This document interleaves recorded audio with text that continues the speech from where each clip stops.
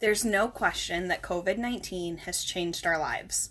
For millions of office workers, sales reps, and teachers, home is now their place of work. Those in the gig economy seem to have suffered the most, and many are wondering how to pay their bills and what comes next.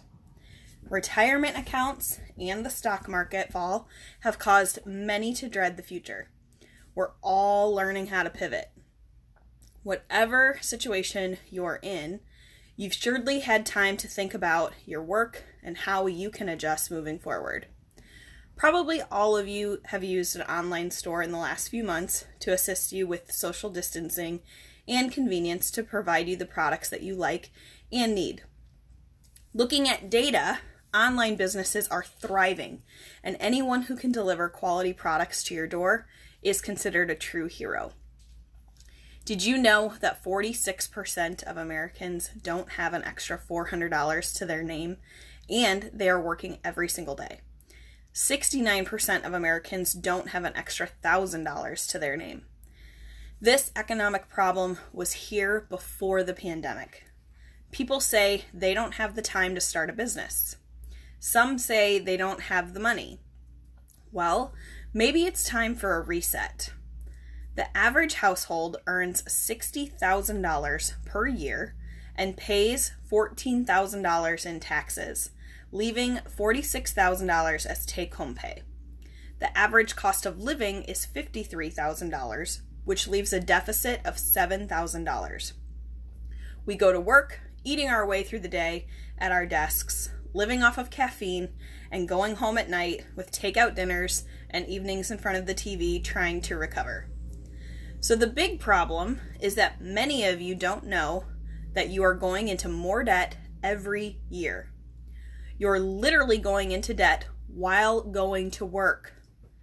According to Northwestern Mutual's 2018 Planning and Progress Study, the average consumer debt in the United States is $38,000 per person, and that excludes home mortgages.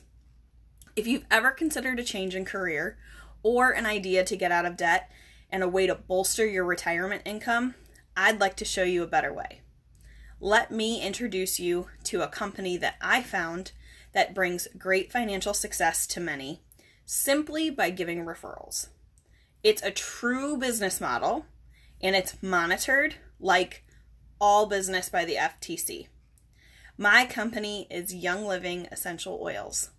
As a global lifestyle company, they have everything from the highest quality essential oils, as their name would suggest, to personal care products, toxin-free home essentials, and CBD oil.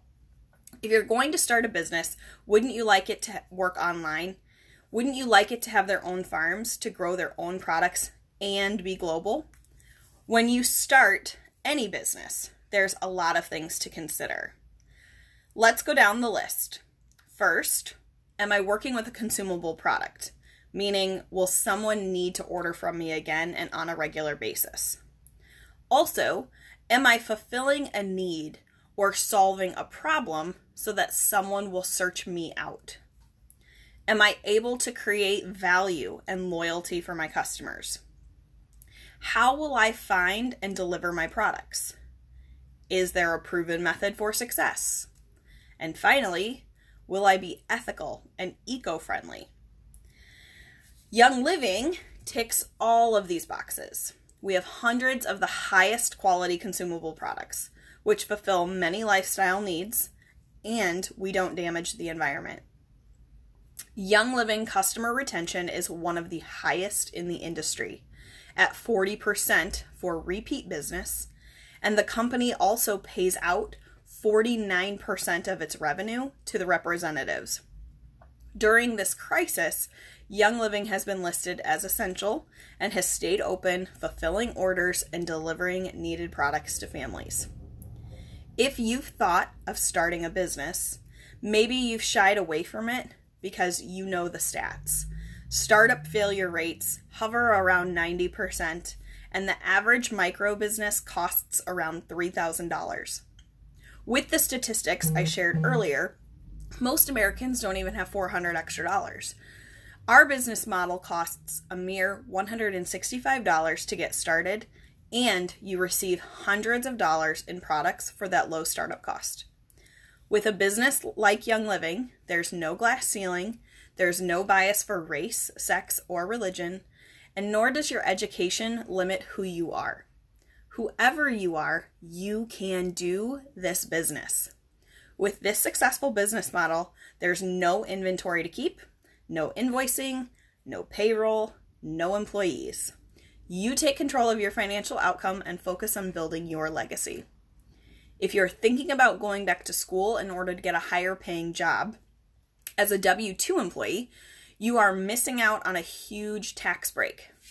Being self-employed, you can deduct your expenses, resulting in thousands of dollars in saved income.